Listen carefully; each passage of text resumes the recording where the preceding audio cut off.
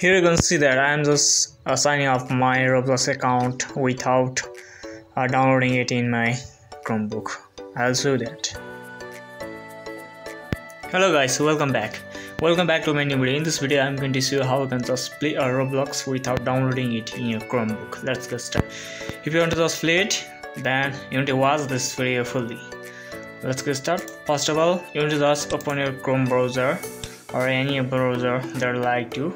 Just go to Chrome browser and you need to just type game Nora and just hit enter, and it will just show you the first website. Just click on the first website and click on the search game. Just type Roblox and just click hit enter, and here you can see you have game. You have the first option and you just click on the play, and it will just load the game in the new tab, and it will just you will just able to play that.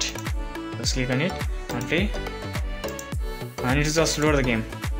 Just click on play and it will just load the game in your browser, and you will play without downloading it. This is the way how you can just play Roblox without downloading it in your Chromebook.